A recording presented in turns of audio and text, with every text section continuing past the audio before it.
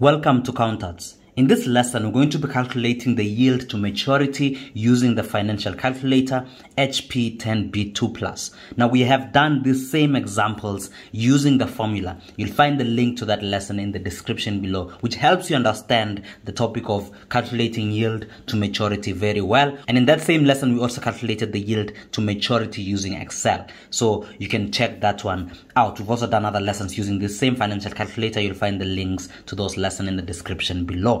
So, yield to maturity. Let's look at the first example.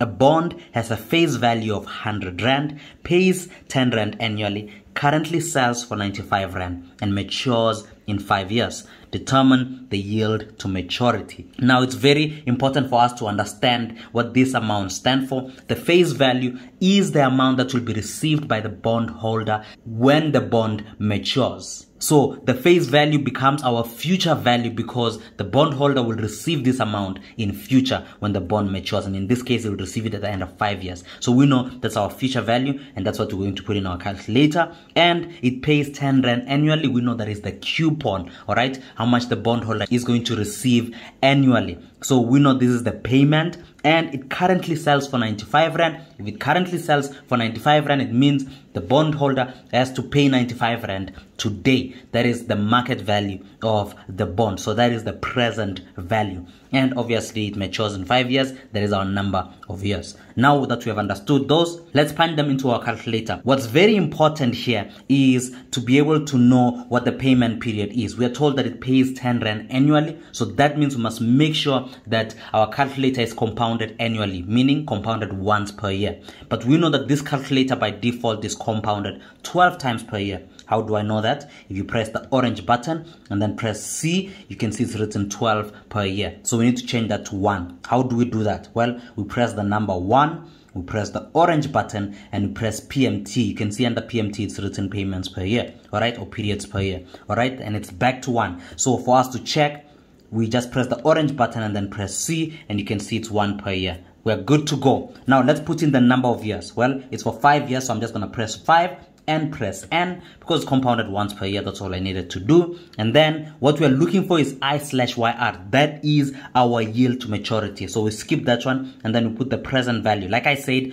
the amount that the bond is currently selling for is the present value, and it currently sells for 95 Rand. So I'm going to put 95 Rand and press the plus/minus sign because this is the amount that the bondholder has to pay today, and I press PV, all right? And then what do I do next? I put in the payment amount, which is 10 Rand, so I press 10, and then I leave it as a positive, and I press PMT because that's how much the bondholder will receive annually. And then the future value is the face value. Always remember that, as I mentioned earlier as well, 100 Rand, and I leave it as a positive and I press FV. Now what I must mention here quickly, your PV must have a different sign than your PMT and FV. As you saw, our PV, we put it as a negative, and we left our PMT and our FV as a positive. If we didn't do that, it's going to give us an error. Alternatively, you could have put your PV as a positive and put PMT and FV as a negative, all right? So just make sure you do that. Now all I need to press is the I/YR, and there we have it. It has given us our yield to maturity, 11.37%. So for this particular bond, the yield to maturity is 11.37%. Now let's do the second example. We are told that a bond has a face value of 100 Rand. We know that a face value is the future value, how much the bondholder will receive in the future. So that's our FV that we'll put here. And then it pays 6 Rand semi-annually. What do we mean by semi-annually? That is twice per year. It's paying 6 Rand every 6 months. And it currently sells for 108 Rand. We know that is how much the bondholder has to pay today. So that is our present value. And matures in 10 years. That is our N. Calculate the yield to maturity.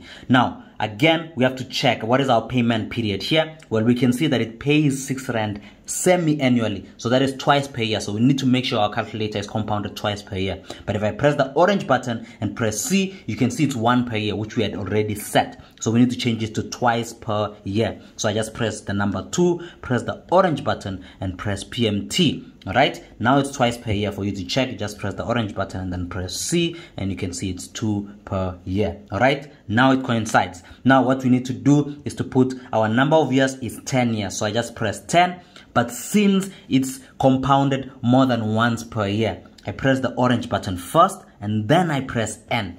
And you can see what it has done. It has taken the 10 years and it has multiplied it by the number of compoundings per year, which is 2. Alright? Very important. If it's compounded more than once per year, unlike our first example, which was compounded once per year, we didn't have to press the orange button and then press N. We will have to press the number of years, press the orange button and then press N. And what that does is that it takes the number of years and multiplies it by the number of compoundings per year. And you can see it's 20. Alright? Now that we have that, we put in our present value, which is how much the bond is currently selling for, 108 rand. So I press 108 and then I put it as a negative and then I press PV.